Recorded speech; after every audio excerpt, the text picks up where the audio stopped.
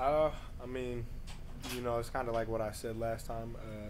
As the games go on and as some guys fall down with injuries and stuff, I'm gonna keep getting my opportunity. And I mean, each game, the confidence just builds and builds. The coaches believe in me, and the guys are just pushing me to be better. So, I mean, I'm ready for it, and that's just what I want to go out there and show.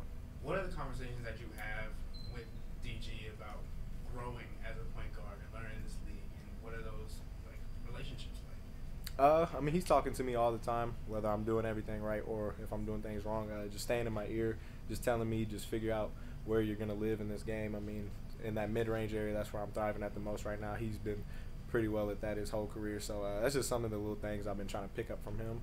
Just mimic his game. I mean, because he's all around, got it at every level. So I mean, learning from a guy like that is just a blessing. JB says that you're one of the more composed guys on this team, and you talk about being fifth year and having that maturity and stuff like that. What is that mindset like to just be able to be even keeled no matter what's going on in the game?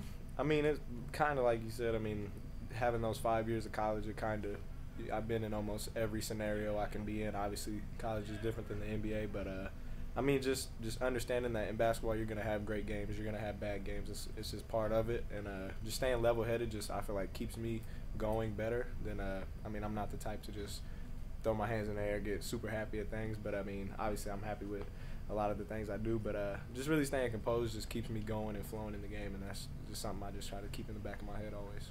Chris, what's the story with the ball? Don gave me that this career high ball, so I'm gonna make sure I keep that. You got plans for where you're gonna put it? No, not right now. I mean, no telling. I might get another career high one soon, so I might have to get rid of that thing. Did you realize, Craig, as the game was going on, that you were sitting on career high? Did somebody make you aware of that? I mean, I can't lie. I obviously look up at the scoreboard all the time. So I saw once I got past, like, I think 12 or something. So once I seen that, I was just like, okay, nah, I'm good. I wasn't really worried about passing it or anything, but really just once we started getting a bigger lead, I was obviously, okay, let's get some milestones. Let's try to do some different things. But at the same time, I like playing basketball the right way, so I wasn't too worried about it.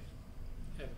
Evan Dammer, right down Euclid. Craig, I mean, I'm sure heading into the NBA or even during training camp or the preseason, you thought, yeah, I'm going to have a career night. But did you think you're going to have one this early into your NBA career? Honestly, no. I mean, if you look at our team going into training camp, we got every piece we could want. I mean, me being on a two-way, I figured I'd be in the G League, just work my way into it, eventually get a chance and, get some small minutes. But obviously with injuries and stuff, you got to be ready. And that's just one of the things they told me early in the year after training camp and stuff like that. Just be ready. You never know when your number's going to be called. And I just took that to heart, and it's been working for me. And what was it tonight that Denver was just kind of throwing at you, or even the Pistons the other night off the bench, just like their bench unit, like throwing at you, it just kind of helped you find an ease and flow within just offense, defense, everything for the team? I know when I come into some of these games, I'm probably not on the scouting report, so guys probably don't know how to guard me all the way. So I know in myself going downhill and getting to the basket is one of my strong suits. And once I realized that they couldn't really stop that, I mean, there's no reason to shy away from it and do anything else. So I just kept going through that over and over. Spencer Davis, Cat Insider. 7 free throw attempts tonight, made all 7. Do you like playing in contact situations? It seemed like you were really getting downhill today. I mean, I just try to live in the paint. I mean, layups are the easiest thing to do in the game of basketball. So I just try to get as many layups or get my teammates as many layups as possible. And once you get those and you got guys trying to help, and I mean, you just find people that are open on the outside, and it just makes the game easier for everybody. What's something you can do to kind of practice playing through that kind of contact and trying to finish and all that? I mean, I'm the youngest of 5, so I mean, it kind of was something I grew up doing. I mean, I was getting beat up all the time, football, basketball, just everything we did. I was just always the one getting picked on. So I mean, it's something I was kind of used to. But I mean, it's just kind of like I said, it's just whatever works is what I'm gonna go to. Last one, Jack. Jackson Flickinger, right down Euclid. So going back to the summer when you were undrafted, could you imagine scoring 21 points on the defending champions in a win this early into your career? I did not. Honestly, I mean, it's crazy.